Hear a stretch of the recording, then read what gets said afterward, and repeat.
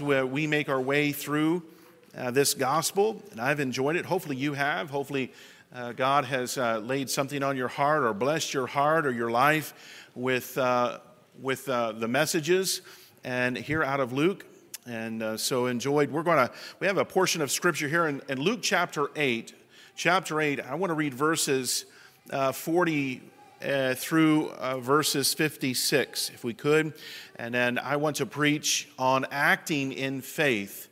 Acting in faith. And so if you found your place in Luke chapter 8, look with me in verse 40. And it says, "And it came to pass that when Jesus was returned, the people gladly received him, for they were all waiting for him. And behold, there came a man named Jairus, and he was a ruler of the synagogues, and he fell down at Jesus' feet and besought him that he would come into his house.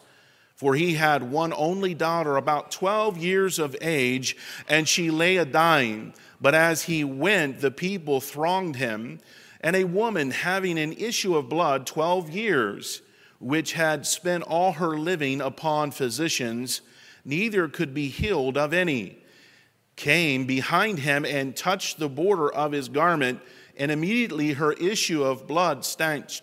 And Jesus said, Who touched me? When all denied, Peter and they that were with him said, Master, the multitude throng thee and press thee, and sayest thou, Who touched me? And Jesus said, Somebody hath touched me, for I perceive that virtue is gone out of me. And when the woman saw that she was not hid, she came trembling, and falling down before him, she declared unto him before all the people for what cause she had touched him, and how she was healed immediately. And he said unto her, Daughter, be of good comfort, thy faith hath made thee whole, go in peace. While he yet spake, there cometh one from the ruler of the synagogue's house, saying to him, Thy daughter is dead. Trouble not the master. But when Jesus heard it, he answered him, saying, Fear not, believe only, and she shall be made whole. And when he had come into the house, he suffered no man to go in, save Peter and James and John, and the father and the mother of the maiden. And all wept and bewailed her. But he said, Weep not, she is not dead, but sleepeth. And they laughed him to scorn, knowing that she was dead. And he put them all out, and took her by the hand, and called, saying, Maid, arise. And her spirit came again, and she arose straightway. And he commanded to give her meat. And her parents were astonished, but he charged them that they should tell no man what was done. Let's pray. Heavenly Father, we bow before you this morning. Father, we thank you for the prayers that you have answered this week in our lives. And Father, those that were on our heart, and saving the souls that were nearest hell, or Father had come to realize that they needed a Savior. Father, we thank you for that. We thank you for that gift of salvation. Father, I pray that you would be with our message this morning. Be with me. Fill me with your Holy Spirit. Pray that you would be with my words and my thoughts. And I pray that you would be with the hearts of your people that have here. I pray that you would suit a blessing, maybe comfort. Father, maybe edification, maybe of growth. And Father, I pray that you would meet that need and the needs that are here. We are a needy people. And Father, I know that you're a God that is able to supply the needs. And Father, I ask that you would work in our midst and continue to bless the children in their service this morning. Be with them. Watch over us today. We thank you for the day you've given us. Now be with us in these few moments as, Father, as we hear from your word. We ask this in Jesus Christ's name we pray. Amen.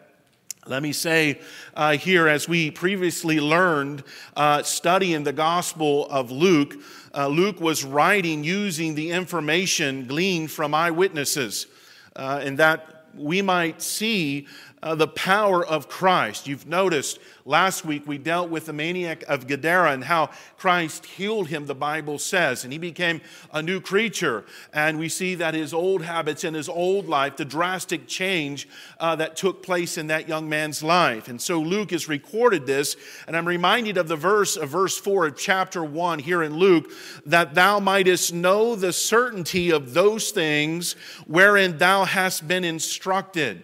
And this morning, morning, the Word of God, if listening, and hopefully if I do my job correctly, that you will hear from the Word of God and allow it to speak to your heart this morning.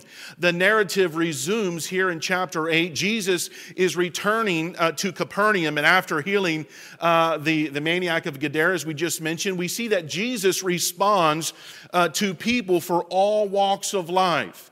Not just one class of person or one class of people or nation, but he responds here to all different types of people. And we see the woman here was a castaway, as the Bible describes her, and a man who was a religious leader are both blessed when they act in faith. And so we see, as we look at verse 41, if you would, with me, and we're going to look at a call for help. A call for help. Look at verse 41 again. And it says, "And behold, there came a man named Jairus, and he was a ruler of the synagogue, and he fell down at Jesus' feet and besought him that he would come into his house." Now there was a reason why. Look at verse 42 and we'll make our point. For he had, verse 42, for he had one only daughter above 12 years of age, and she lay a-dying, but as he went, the people thronged him. I want to draw your attention for this call or this plea or this beseeching of Christ from this man. And he was a ruler of the synagogue. And I noticed something here, that he, as being a ruler, as being a religious man, there's some things that needed to take place before he fell down at the feet of Jesus and besought Jesus. Imagine that going on. I think anybody of religious, you kind of think of them as a stuffed shirt, and like they would never be given to something like that. Wouldn't they already know Christ? Wouldn't they already have the power of God in their life? Well, not so here. We see that this type of man reached out to God, a call for help. He was calling for help in regards to his daughter, his only daughter. He disregarded, number one, his position. And I want to say, and I'll draw the application quickly to you and I, when you reach out to God, there's going to be some things that you're going to realize. You might not notice it in the split second when you make the decision to call out to God, but you're going to have to disregard your position. Maybe in this life you have a good job, or maybe even a position, a status. You have a title given. I remember working at the place there at L&W, a warehouse, a building warehouse supply store. The title that you give you makes you sound great, but then when you look at it, it's like, well, everybody's got a fancy title. It's technical consultant salesperson or technical consult. They have these fancy, you ever notice these titles that they give? When did this come about? I remember growing up in the 90s, let me say that, get that right. The 90s, there wasn't really any titles. Boss, labor, apprentice.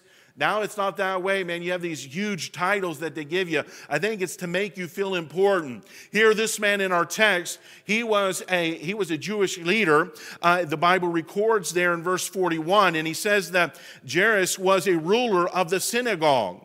And so we see that he disregards his position. And to come to Christ, there's going to be some things that you're going to have to disregard. Not only did he disregard his position, but we see that he disregarded what others thought. This is a big one in our culture because we think, well, if somebody snickers or somebody laughs or somebody begins to whisper and you see them, you think, I bet they're talking about me. We're paranoid. And we begin to think, well, what are people going to say? I don't know if I can walk down this aisle, or I don't know if I can kneel at my pew and speak to God or cry out to God because I'm afraid of what somebody might say. By the way, I would probably fall in that category, worried about what maybe somebody might say or not say. But let me say this. When I called on God that night, I wasn't too worried about who was there underneath that tent. I wasn't too worried about what my mom or dad was thinking. I certainly wasn't worried about what the preacher was going to think or what other people might thought if I went forward and knelt down there and called on God. And so we see this man, he was a man, he disregarded his position. He disregarded what others thought.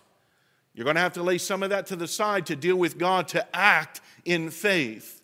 But there was something else here. He dismissed all his pride. Imagine what he'd have to lay down as being ruler of a synagogue, and then now he's got to come to this man here, Jesus, and he'd have to believe that Jesus could raise his daughter.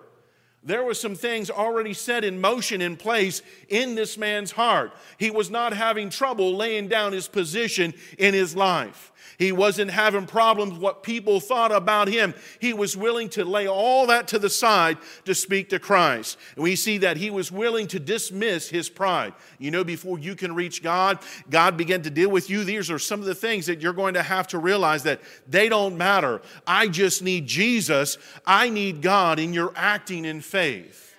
The question would be, have you ever done that in your life?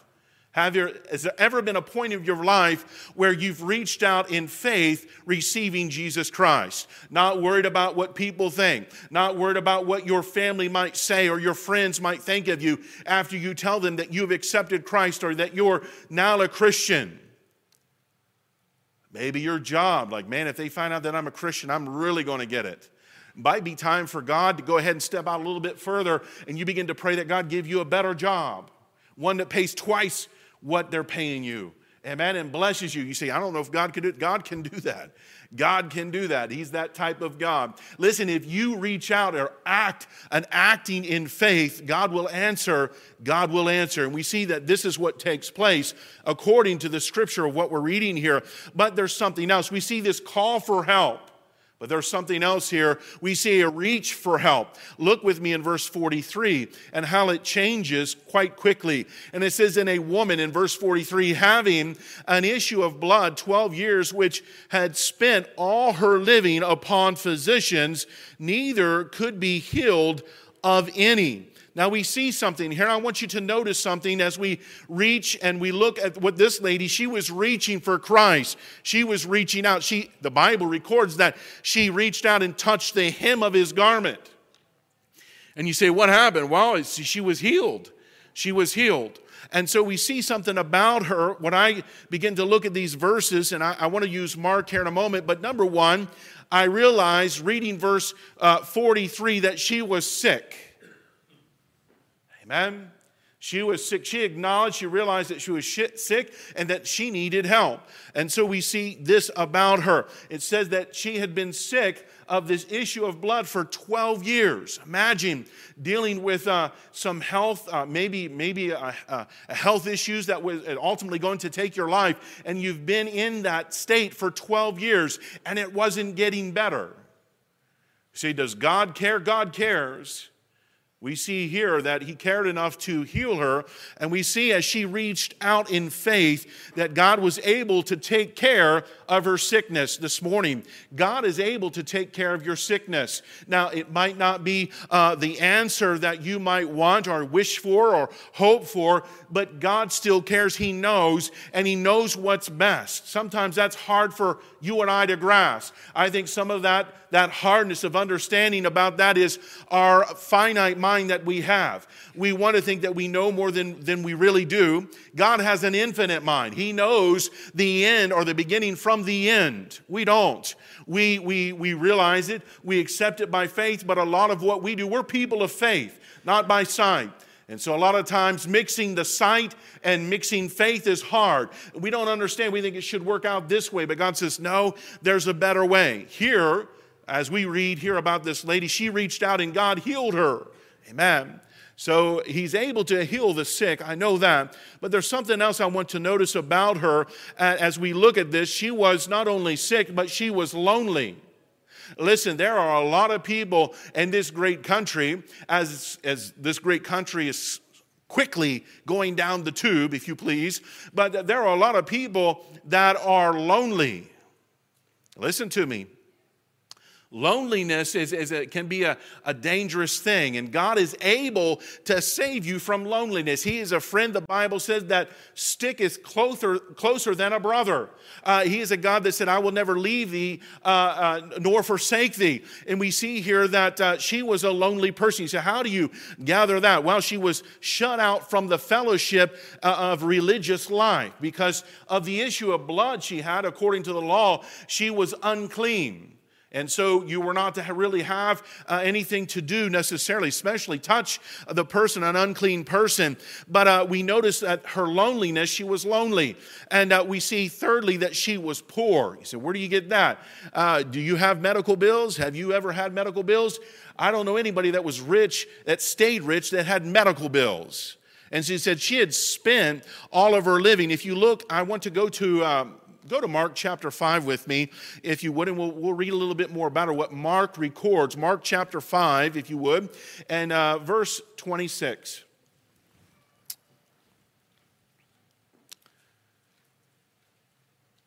Mark chapter 5 and verse 26, we're looking at this lady who was willing to act in faith, and she reached out for help. We're looking at that she was sick, that she was lonely, and that she was poor. Now look at Mark chapter 5 and look at verse 25. It says here, and a certain woman which had an issue of blood 12 years and had suffered many things of many physicians and had spent all that she had, and was nothing better, but rather grew worse. I'm telling you, she was poor. She had spent all her money on her doctor bills and trying to get an answer to her health problem. You say, what are you drawing from here in Luke? I want to say this. When you reach out for help and when you reach out to God in faith, God can make the sickness better. He can heal the sickness or give you the grace to go through that sickness. Amen. Not only that, God is a friend that we said that sticketh closer than a brother. He is a God that's not going to leave you. He's not going to forsake you. Your family possibly could leave you. Amen. Your friends possibly may leave you. Your work, who you work for might tell you, well, you don't have your job anymore. You're going to have to go on down the road. And you won't have a job. There will be a number of things, but I'm saying this morning that in acting in faith, God says, look, I'm that God. And we see as she reached out for help, she got the help that she needed. You might be sick this morning. You might be lonely this morning. You might just be flat broke this morning. And I'm saying God sees, God hears, and God knows. There's something else here I want to draw your attention to as we look at Luke. Go back to Luke, if you would, Luke chapter 8. Look with me in verse 51.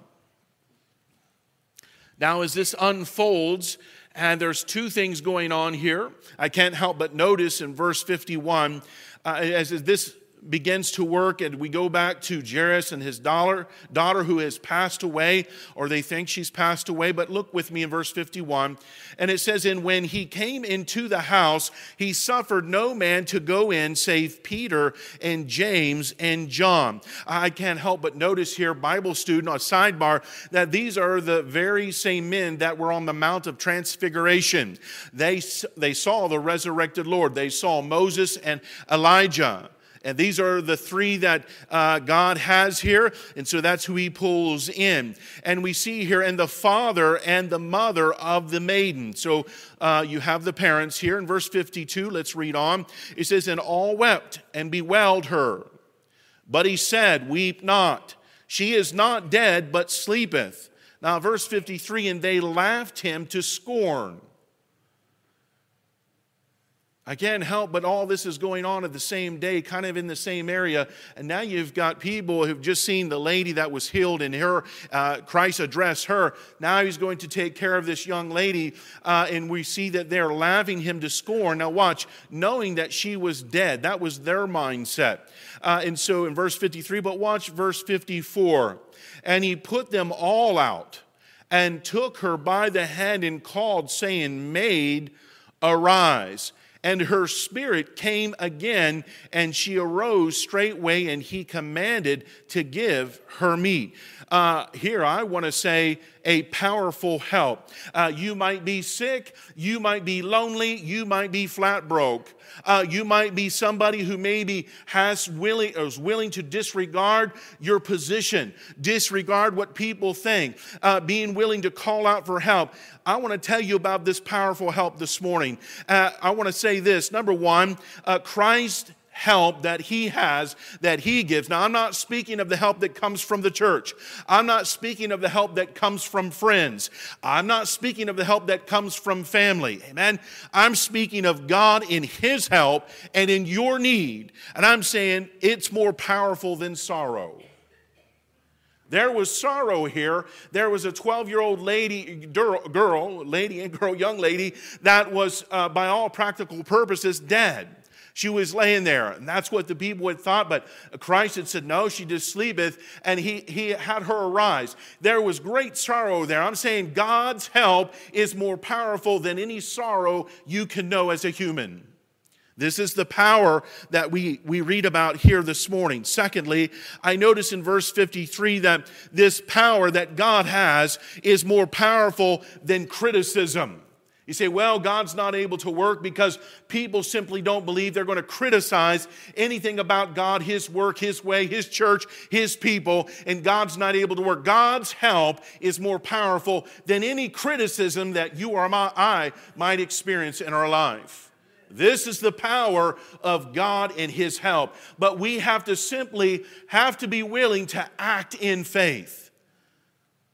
This ruler, he called out to God.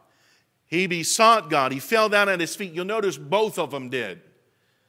And we'll notice sometimes when we begin to look at our lives, our personality, we have the hardest time bending the knee, bowing the knee to our God. I don't quite want to do that, especially if I got to disregard my position, especially if I'm thinking of what my friends are going to say or what the other people in the church are going to say. The first thing I want to address, look, I wouldn't worry about anybody else here.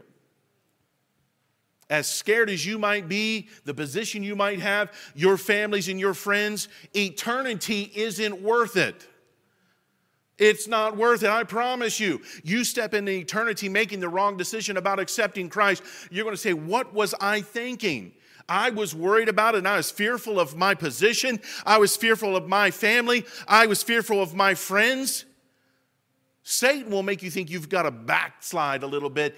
You've got to walk backwards from where you're at. No, you simply need to reach out by faith and accept God, calling on God.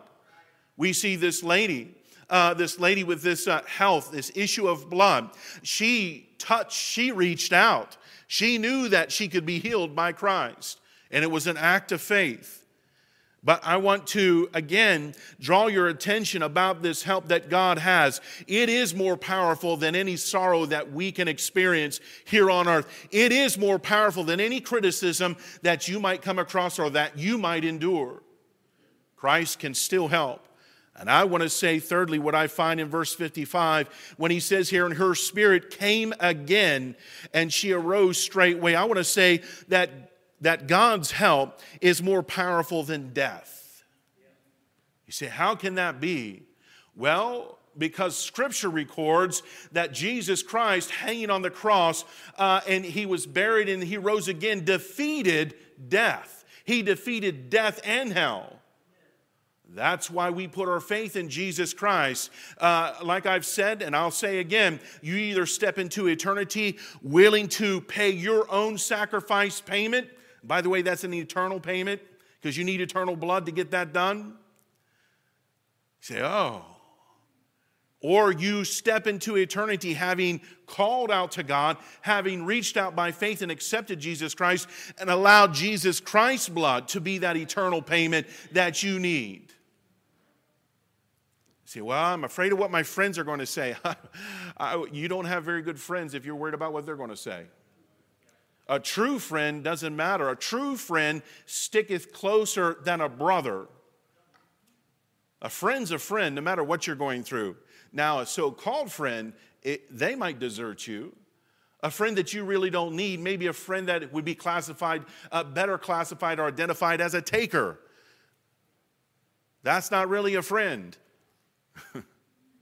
That's a weight. That can be a problem. I would not be worried about what your friends think. Say, well, you don't understand who I am, the position that I have, maybe the job you have or what you represent. Imagine being a ruler of a synagogue and you're falling down at the feet of a Jewish person here, a good teacher, a good master. I'm telling you, this man had great faith. And God said, look, I'll take care of you. He took care of him, his daughter, and he took care of this lady. I'm saying God's help is more powerful than death. God is able to resurrect the dead. Here, we see here, this is rare. I think there's 3 recorded here. Lazarus would be one of them. He had been dead for 4 days, the Bible records. Here, Jairus' daughter, and he says in verse 55, and her spirit came again, and she arose straightway, and he commanded to give her meat.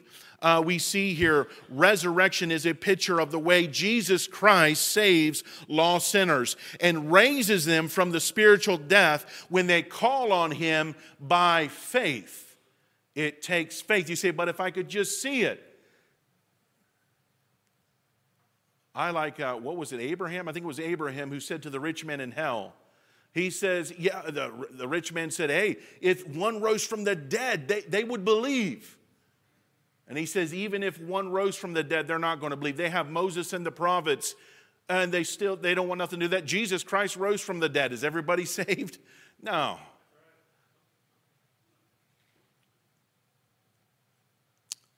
The sin of unbelief is powerful.